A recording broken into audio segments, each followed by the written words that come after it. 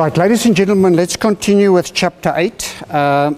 We have done the introduction. We've looked at how to calculate the average mean temperature in a tube or an internal geometry. We have looked at the complications of the entrance region, specifically the development of the velocity profile and the temperature profile. And then in paragraph 8.4, we did a general thermal analysis of two possibilities of a constant heat flux problem and a constant wall temperature problem. And I've showed to you how important it is that in the cases where we do not have a constant wall temperature, to use rather for the delta T, the log mean temperature difference. So we've introduced the concept of the log mean temperature difference, the derivation of it, and what it means. Then we've looked at laminar flow, for the cases of laminar flow. And the first thing that people think of when they think of laminar flow is the Nusselt number is 4.36 for constant heat flux, and for constant wall temperature is 3.66. That is correct. However, the however is, it is for the fully developed flow part. It is not for the developing flow part. And we need some additional equations or information if we work in those regions. For the case where we have a constant wall temperature, there's an equation in your textbook, which is the Edwards equation that you can use. However, for the constant heat flux case, there's not an easy equation that you can use. So therefore, there's nothing in your textbook in that regard. But there are equations available. And then the last part is turbulent flow in tubes. So before we go over to turbulent flow in tubes, I want to do an example of flow of oil in a pipeline. And this flow of oil is oil that flows underneath an icy lake. So here's the lake, and there's a pipeline, and oil is being pumped through it. The inlet temperature of the oil is 20 degrees Celsius, and the velocity of the oil is 2 meters per second, the average velocity when it enters this icy lake. So this is the icy lake. We've got ice water there, and in the water there's also ice.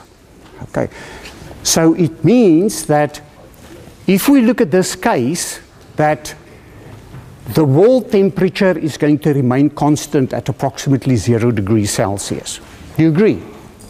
Okay, so if we look at this, then Ts is equal to 0, Ts is equal to 0, therefore it is a constant wall temperature problem. Constant wall temperature problem. Now, what is also given is that the tube diameter is 300 millimeters. Okay, and the length of the tube is 200 meters. 200 meter tube. And we are asked to determine the outlet temperature of the oil, the heat transfer rate that will occur, as well as the pump power. The pump power required to pump this oil underneath the icy lake. Okay. Now, before we start these problems, we always need properties. Okay, properties like Cp, viscosities, etc., etc. So the question is always, at what temperature do we get it? So I've already told you, go and look in table A13 in your textbook. At the bottom of the page, you will see, for example, the properties of oil. Can you see it? Okay. And, however, it is given at different temperatures. So the question is now, at what temperature must you select it? And as a guideline, we've given you the information that typically use the bulk temperature. And the bulk temperature is equal to the inlet temperature plus the outlet temperature divided by 2. Now the inlet temperature is 20, but in this case we do not have the outlet temperature. Okay, so what do? You take an educated guess. You take an educated guess. What would you choose? All of you? Some of you? Okay. 8? 10? Or 4? Okay. So different values. And obviously the moment you do that, you will see you will have to go and do interpolation in the table, you see? Because in this specific case, the properties actually varies quite a lot for many of the variables between the different temperatures. Do you see? Okay. Now I'm going to be a little bit crazy. So what I'm going to do is, I'm going to select an outlet temperature of -20. Now that would obviously be a ridiculous guess, isn't it? Because if the inlet temperature is 20 and the wall temperature is 0, then the outlet temperature is going to be somewhere in between the two, isn't it? So normally you shouldn't do that. Okay. But if I do that, then I'm going to end up with a bulk temperature of 0. Why did I do that? Well, because 0 is the first value in the table. So I can use the values at 0 degrees Celsius. Okay. So we will later on see if that was such a good assumption. So at 0 degrees Celsius, you'll see the density of the oil is 899 kilograms per cubic meters. The K value is equal to 0.1469 watts per meter Kelvin. The kinematic viscosity is 4.242 multiplied by 10 to the -3 square meters per second. And I think the normal velocity value is also given there. I'm not sure. Doesn't matter. The CP value is equal to 1797 joules per kilogram Kelvin, and the Prandtl number is equal to 46.636. Okay.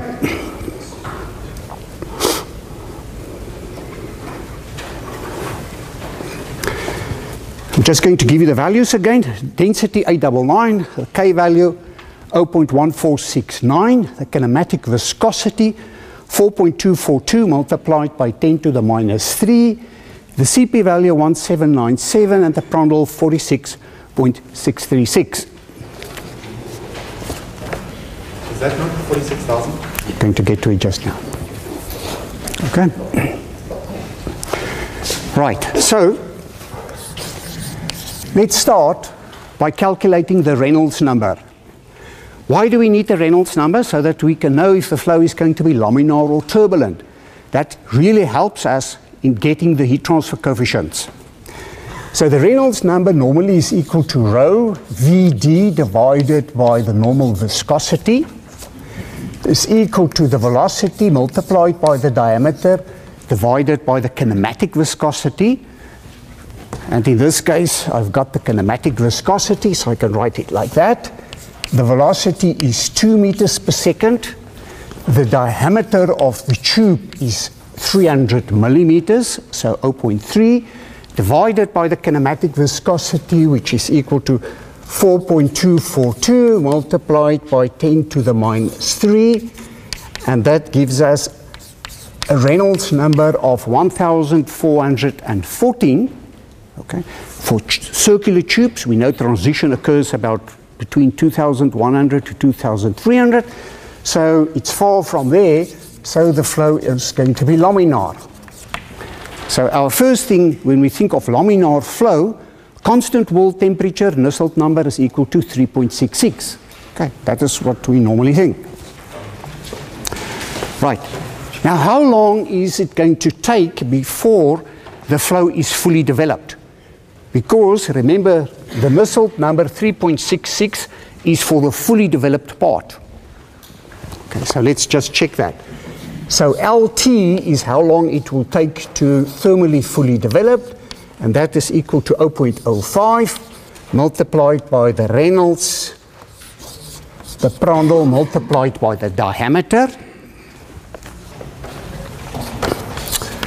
0.05 multiplied by the Reynolds, 1414, multiplied by the Prandtl, which is 46.636, divided by the diameter, it's 0.3, and that gives us 98.94 meters.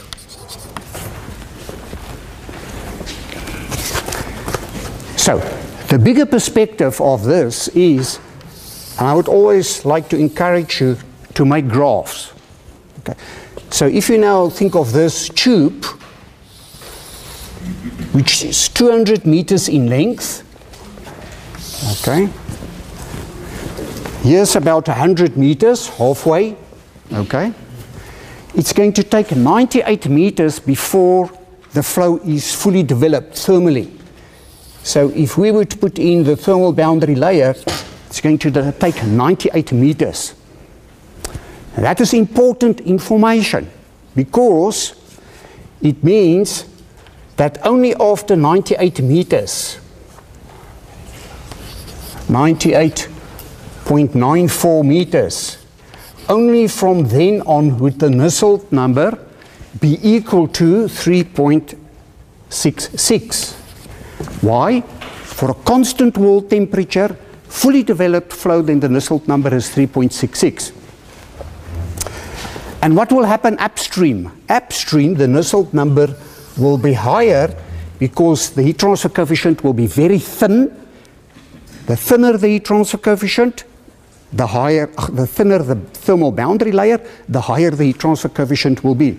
So we can see that if we need the average Nusselt number, then most probably it is going to be significantly higher than 3.66. We don't know how much higher, but it's going to be higher. So shouldn't the velocity in the Reynolds number be 2 and not 20? Oh, sorry, it should be 0.2, sorry. Oh, sorry. No, oh, sorry, yes, okay, thank you. Inlet velocity is 2 meters per second, yes, thank you. Okay. Do you understand this principle? So this is why it is always important that you need to think of the entrance region and what effect the entrance region will have. Let's suppose, as an engineer, let's suppose this was just 98 millimeters. 98 millimeters. Where will 98 millimeters be on this scale? It would be there. Okay. So it would mean that the flow almost right through the tube will be fully developed. And therefore, immediately I could then say the Nusselt number is 3.66. Okay? So it's important. Right, now let's calculate this Nusselt number, and we do it with the Edwards equation. And with the previous lecture, we've done the Edwards equation, and the Edwards equation gives you as the Nusselt number is equal to 3.66 plus the developing part, 0.065 multiplied by D divided by L, multiplied by the Reynolds, multiplied by the Prandtl, divided by 1 plus 0.06, multiplied by D divided by L, multiplied by Reynolds, Prandtl, everything to the 2/3, something like that. Okay. And what is important about this Edwards equation is that this equation does not give us the local value at a specific length L. It gives us the average over the total length. So we must rather say this is the Nusselt number over the total length L. Okay. Look in the fine print of your textbook. You have to go and read it very well. Okay. So this is over the total length. And this makes it much easier for us, because what we now can do is we can say, well, this is the average over that total length. So that Nusselt number that we're going to calculate now is going to be the average if we do the integration of all these local values over a length of 200, then we're going to get that value there. Okay. Now I'm not going to put in all the values for us because it's just going to waste some time, but you can do it at home. I think it's very simple. The diameter is 0.3. The length is 200. The Reynolds number is 1414. The Prandtl number is given. So everything, just plug it in and go and do the calculation. Okay. However, always when you do a calculation, look and think. Do not just do the calculation. So let's suppose this value, after you've calculated, it was 2. Can that make sense? No, it can't. Okay, because it's 3.66 plus something. So it must be more than 3.66.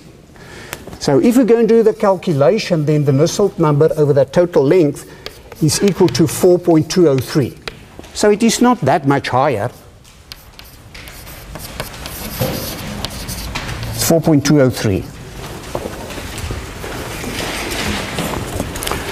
Right, now that we've got the Nusselt number, we can get the heat transfer coefficient.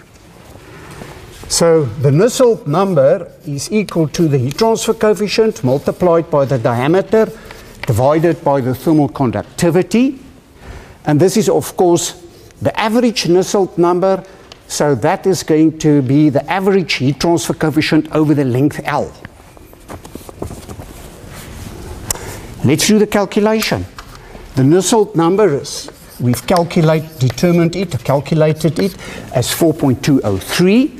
Is equal to the heat transfer coefficient over the total length multiplied by the diameter, which is 0.3, divided by the thermal conductivity of the oil, which is equal to 0.1469, and then it gives us an average heat transfer coefficient over the total length of 2.058 watts per square meter degrees Celsius.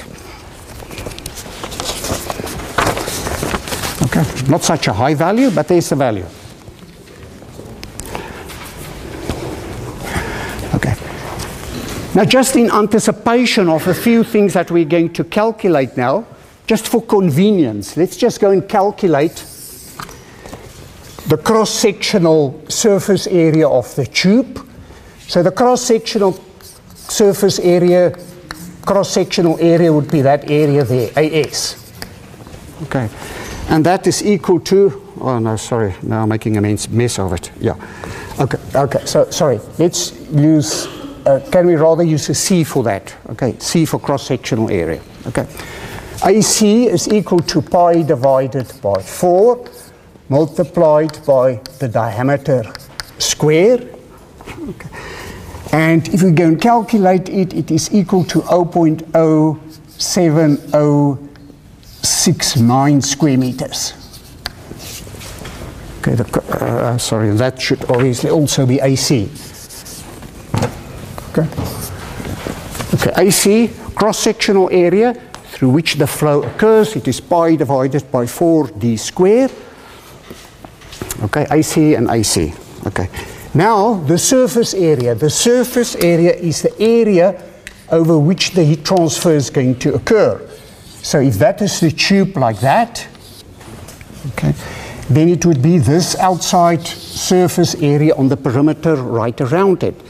So that surface area is equal to pi multiplied by the diameter multiplied by the length.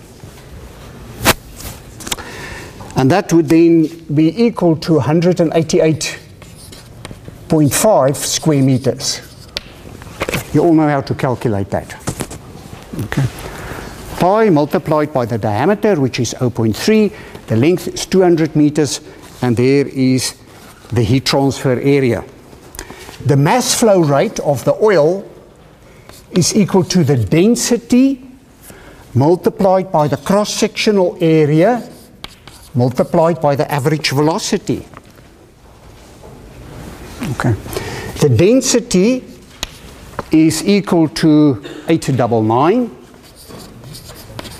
The cross-sectional area, there we've calculated it, is equal to 0.07069 multiplied by the velocity, I hope I've got it right this time, 2 meters per second.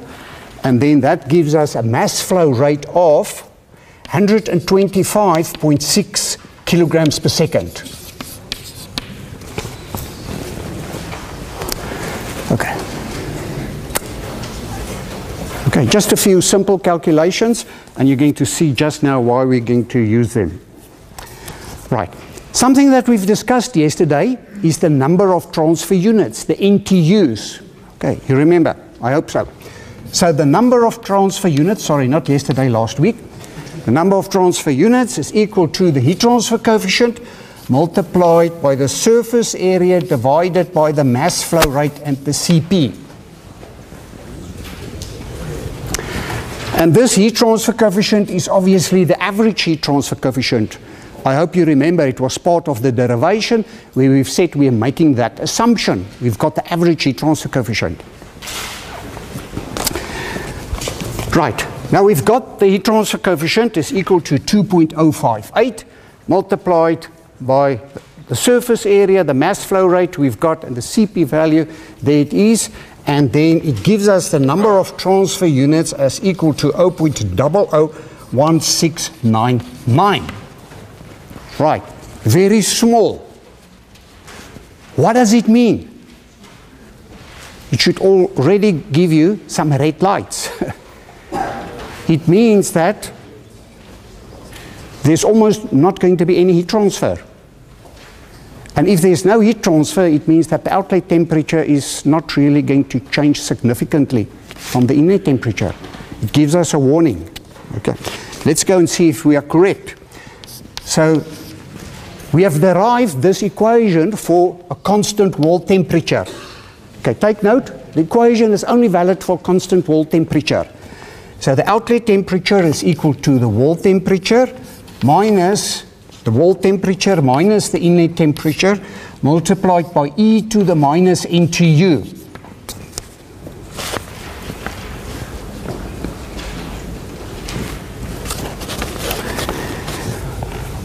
Right, and that gives us an outlet temperature of 19.97 degrees Celsius.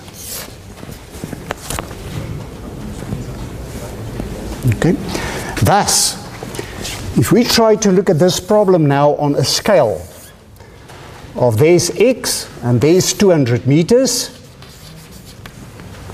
okay, then we have the case where our wall temperature,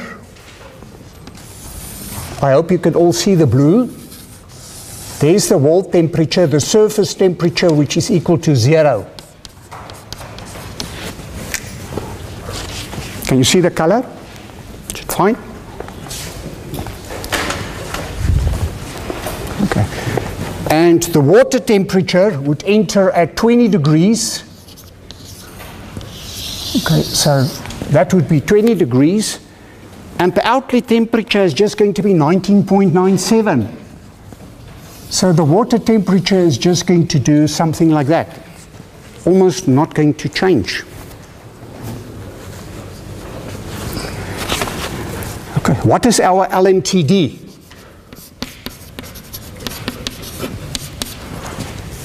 What is our LMTD going to be? Okay, remember, the LMTD is something new. Sometimes students find it difficult interpreting the equation and using it, but it's very simple. This temperature difference, okay, this temperature difference is 20 minus 0, okay? That temperature difference minus this temperature difference, 19.97. 19.97 minus 0 divided by the lim of 20 divided by 19.90. And that is equal to 8.4 degrees Celsius.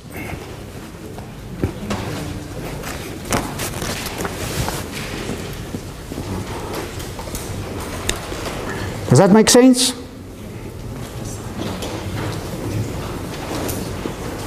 Does that make sense?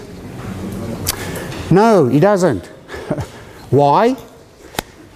And that is usually the advantage if you try to think in your brain what happens. You don't just go through the calculations, but you look at something like that. What would you say is the average temperature difference between the two streams? It should be approximately 20, isn't it? So I've made a calculation error here. Okay, it is actually 19.98.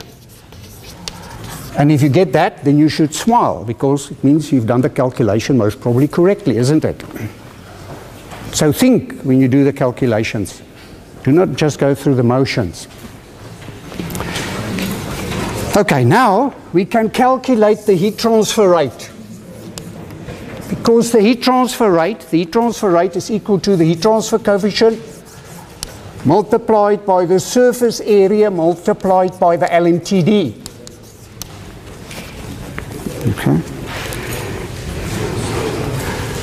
Okay, and the heat transfer rate, the heat transfer coefficient is equal to 2.058 multiplied by the surface area is 188.5 multiplied by the LMTD, which is 19.98, and that gives us a heat transfer rate of 7.752 kilowatts.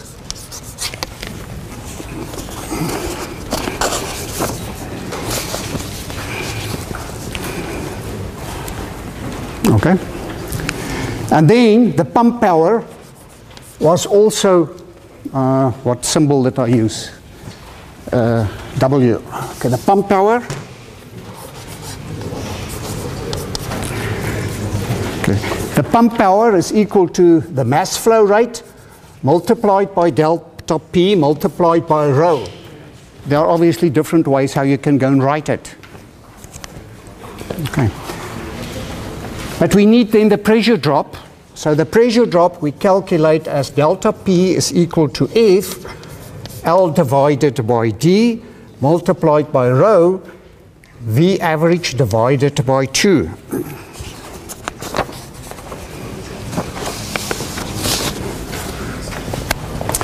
And then you can go and calculate the pump power. I'm not going to do it now because I want to stop for a specific reason. Okay, and that reason is what this gentleman picked up here. Okay, this is a critical mistake. Okay, please take a re-look in your textbook. Normally when I ask something like this in the test and exams, 90% and more of you would make this mistake. Okay. You have to be very careful for dots and commas in tables and in information. So in terms of normally textbooks and information provided by Americans, that would mean 1,000. Okay, it would mean 1,000.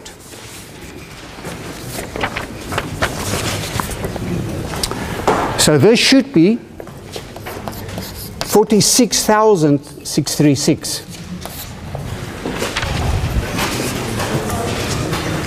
Okay. Now let's suppose that was correct. Let's suppose it was correct. You remember I started by saying, by making this crazy assumption. Do you remember? Outlet temperature is equal to 20. Okay. Now, so therefore I've used a bulk of 0. I would go through all the calculations. I would get 19.96. So what am I supposed to do now? What I'm supposed to do now is to do a new bulk temperature calculation. And you can base it on that. So you can now actually base it on this crazy example. So you can use 20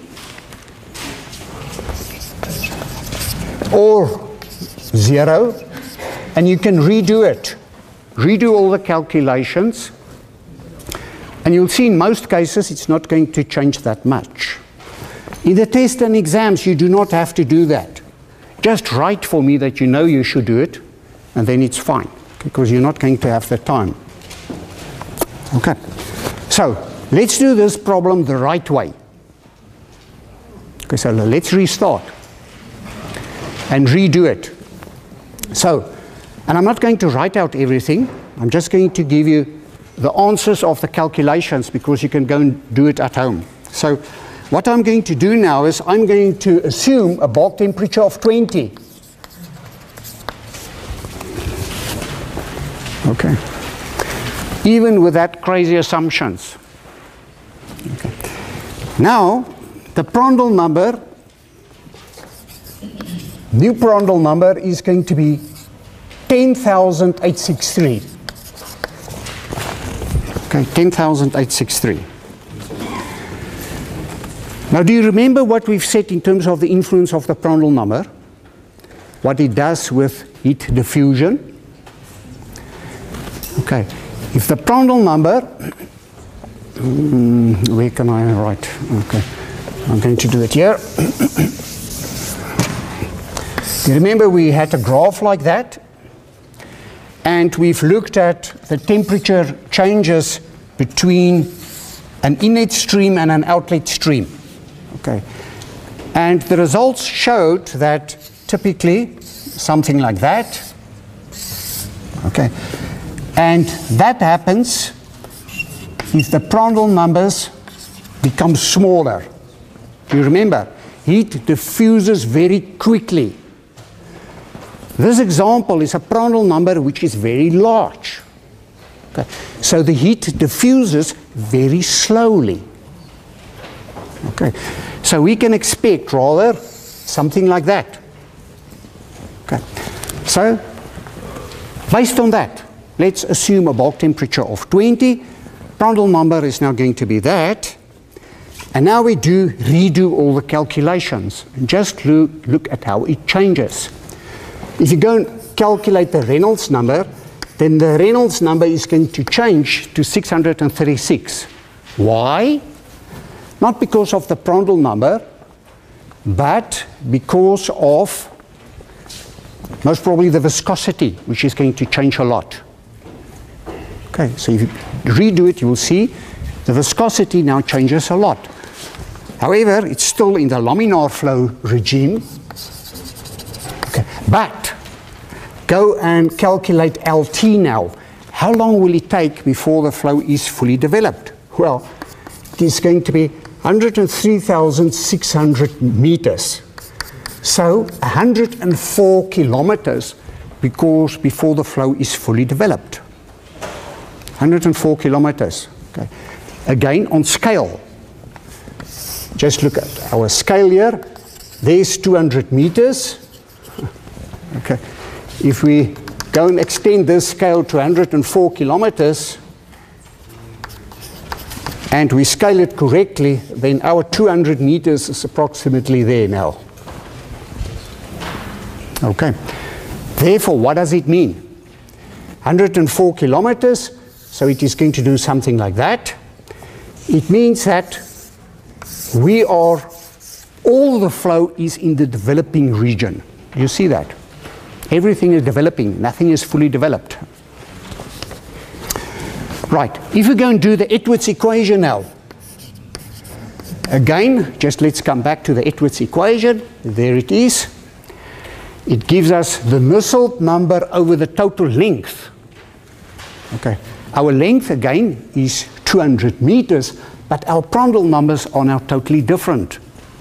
Therefore, our average Nusselt number is equal to 33.7, much higher. So now you see a higher Nusselt number, and then you will think, oh my goodness, more heat transfer, isn't it?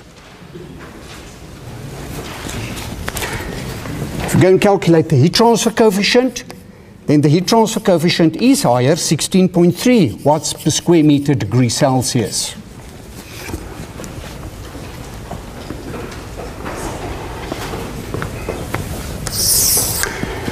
Right? If we come back to the NTUs, okay. The NTUs is equal to the heat transfer coefficient, the area, the mass flow rate, and the CP. The only thing that changed now is the heat transfer coefficient. It changed from 2, I've taken it out, something like 2 to 16. So it increases by about 8. However, if we do the calculations for the NTUs, it's still extremely low, 0.001699. So again, it tells us there's no heat transfer. Yep. So I think that's the NTU of the first calculation. Okay, sorry. So multiplied by about, let me jippo it by about 4, something like that. Okay. So we'll do that. It's going to be approximately that. But fine. No, you're right. Okay, so it's going to increase, but you'll see it's still extremely low. Right, so let's calculate the outlet temperature. So if we now calculate the outlet temperature based on this equation using the inlet temperature, the wall temperature, E to the minus into U's, the outlet temperature is 19.87.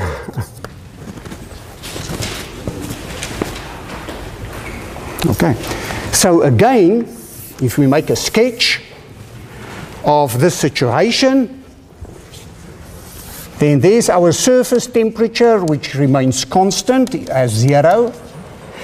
Our water inlet temperature was 20 over the length of 200 meters, and we will almost not even see the temperature change. It's going to be 19.87 degrees Celsius. Okay. Okay, so as an engineer, if this was given your job to determine if the oil is going to freeze or something like that, then you'd say, phew, at least my mistake wasn't that serious. Okay, it's still the answer is no, it's not going to change. You agree? However, there's going to be one mistake that you're going to make, and that is with a pump power. Your pump is going to be far too small. I'm going to show it to you just now. Okay, so the LMTD, again, look at that before you do the calculation. Look at it and say it should be approximately that much. Do the calculation. Okay, it is 19.87 degrees Celsius. So calculation is approximately correct. Okay. Calculate the heat transfer rate. 61.1 kilowatts. Okay. The friction factor, 64 divided by the Reynolds number, which is actually not correct because this is the value for fully developed flow. This is the value for fully developed, and your flow is not fully developed. But in your textbook, you do not have other information, so I forgive you, and you can use that equation. Okay, but it should be more than that. Okay, do you agree? Of course, it's developing. Okay, so if you're going to do that, it would be equal to 0.1006, and if you go and calculate the pressure drop, then the pressure drop is going to be 119 kPa, and the pump power is going to be 168 kilowatts.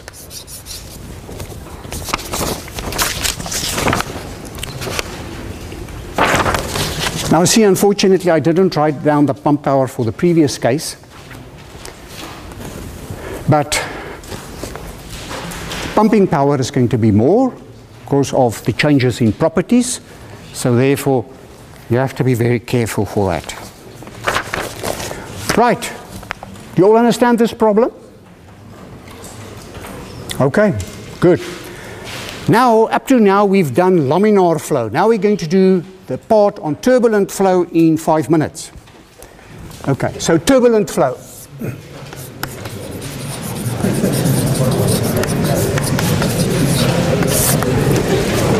Turbulent flow in tubes.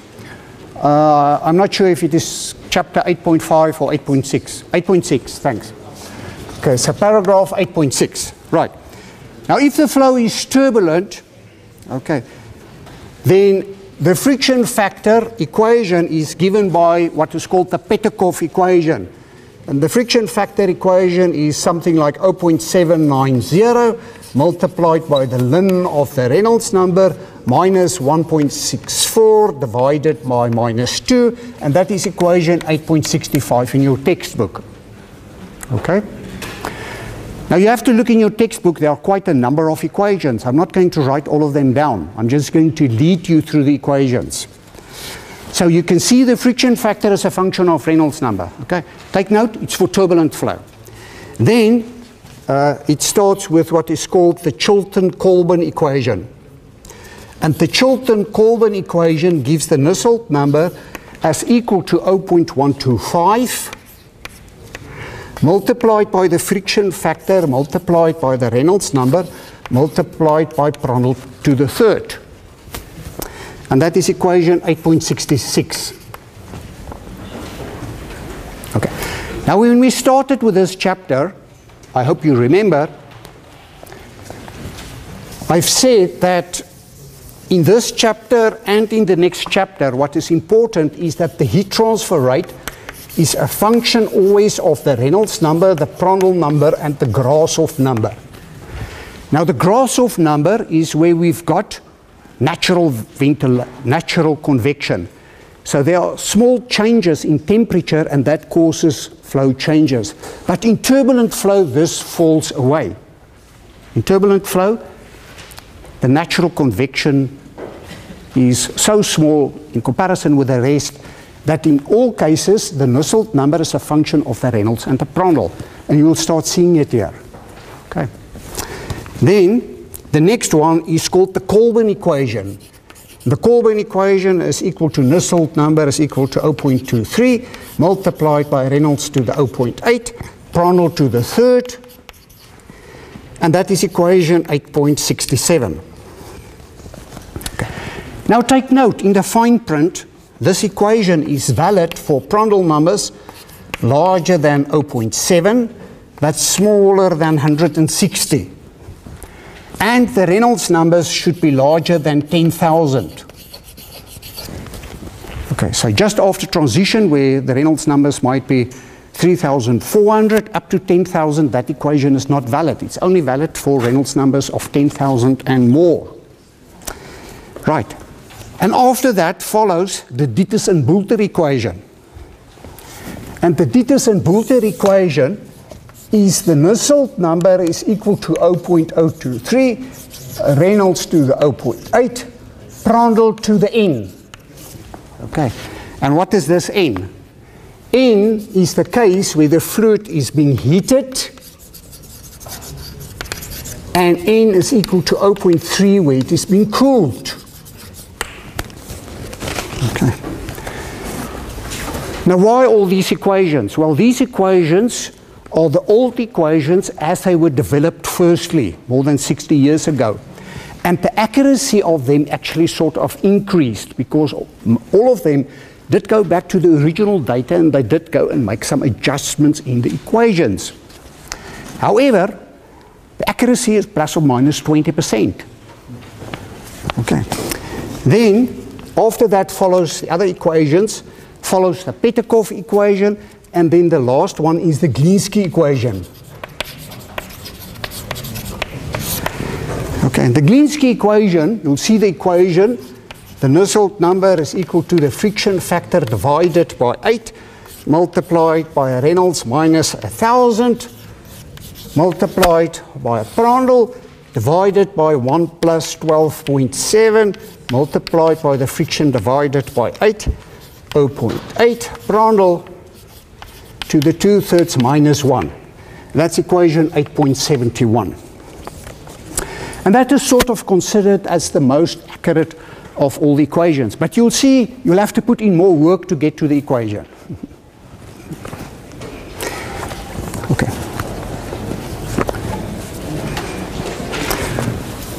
Okay. Now in our group, we've been working on this for the past few years, and we've got an equation with an accuracy of plus or minus 5%. And we will publish it very soon. So that would be the Meyer et al. Equation that will most probably be used in future. Okay, it's still coming.